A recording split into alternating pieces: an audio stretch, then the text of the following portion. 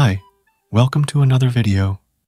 So, I have been loving working with GLM-4.7. It's very much like Sonnet at a cheaper price and faster speeds.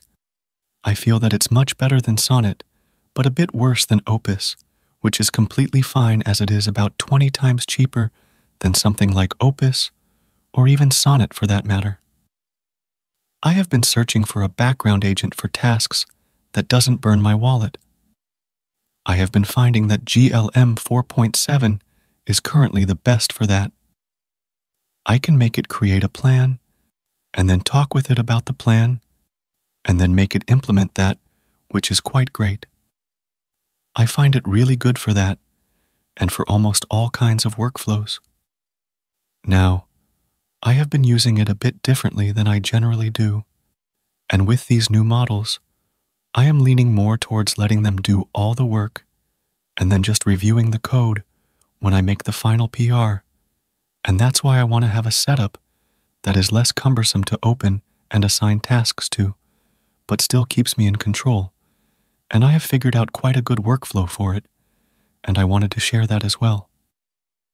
So, I have been using Verdant a lot these days for these tasks. I think currently their cost is quite good.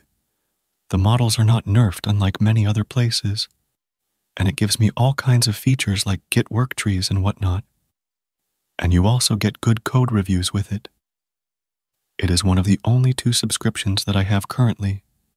It doesn't have GLM 4.7 or Minimax yet, and that's fine because I want to keep it as my main coder, but I'm also using GLM 4.7 a lot these days because of its insanely low-cost coding plan. I mean, I can pay for a year's worth of GLM coding plan, max subscription, for just $280, while the same plan for something like Claude will cost way more. I think Claude's plan and value is really great, but in this case where I already have the Verdant plan, it doesn't make sense for me to have that in order to have a background agent through which I can let it run on long tasks, as it can run out of the usage limit quite fast. That's why I'm really loving the GLM 4.7 coding plan. However, I really wanted to be able to use something like Verdant that works with GLM 4.7's coding plan, and after heavy consideration, I have selected Conductor. Conductor is basically a Claude Code and Codex GUI. It is macOS only, which is a bummer if you use Windows. I'd recommend you to check out Claudia, which is now apparently called Opcode, or just search for my videos about Claude Code guys and select one. There's a lot of them. There's also Conduit, which is also quite great, and it's cross-platform. I find Conductor to be the best because it has the features that I need. It is quite optimized for macOS, and there are some more cool features there, which I'll show shortly. One of the major things is that whatever you configure in your Claude Code settings, it uses that exactly, or you can also set the environment variables just for Conductor if you want to do that. So, let's go step by step, and let me show you how I'm using it all. First, you gotta go to GLM and then get your API key from there. I'd recommend you to just get the $3 plan and check it out and then upgrade from there. So, you can check that out. Anyway, then you can go ahead and set up your Claude Code config as per the docs. It's quite easy to do, and you can refer to my previous videos as well if you want a full config. If you set it up directly in Claude Code, then it will automatically work in Conductor as well, despite whatever model you choose there. Make sure that you also set up the default Sonnet and Opus model in order to make sure that everything works correctly. If you want to keep your Claude Code as is, but want to use Conductor with just GLM 4.7, then you can do that as well.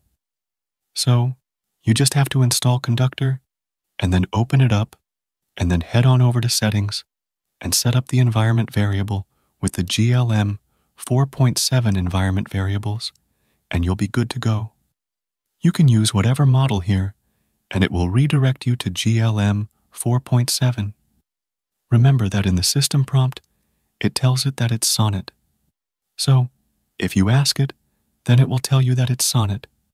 If you want it to say that it's GLM-4.7, then you'd have to make sure that you set up the default Sonnet and Opus model in the config as GLM-4.7, and then it will say that it's GLM-4.7.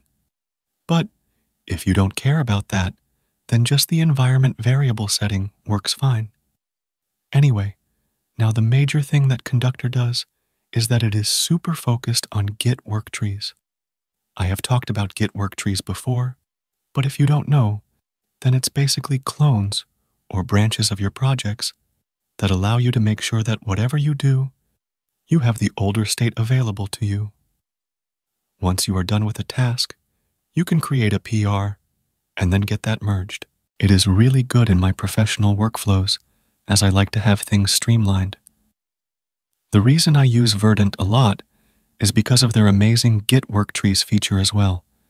And Conductor here just doubles down on that because it probably doesn't even allow you to edit the project files directly. It always makes a branch, and then you merge that back in with a PR or directly. So, I like this a lot. It creates branches with city names by default. What I do is that in whatever project that I'm working on, I create a new branch and do a good chunk of changes, and then use the Create PR option in Conductor itself, and then run code review on them and get them merged. I do plan to make a video about my whole workflow, about how I maybe ship a feature in a project end to end.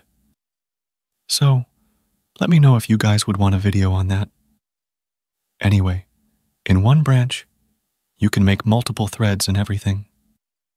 When I'm doing something, I first go to a new thread and then just select whatever here. All of them just point to GLM 4.7. I select Sonnet for safety. Anyway, then I select the plan mode. I try to make a plan with it about whatever it is that I want to implement, go back and forth with it, and Conductor actually prompts it to ask for follow-ups, which works quite well with GLM. I would have liked if I could set up like a different planning model in here. I think that could be done. If someone knows how to do that, then please comment below and help me out. Anyway, after the plan is made, I get it implemented, and Conductor also keeps everything in auto approval, which is great, and it maintains Git and everything for me, which is quite a lot of stuff. I don't like to look at code for each change. I only keep an overall look of the plan to understand the major architecture changes that it's doing and if it's efficient or not. In the PRs, I check for the code quality and then get that fixed. I can run multiple feature threads in multiple workspaces with it and work with Verdant on super complex issues if I want, and it is quite good.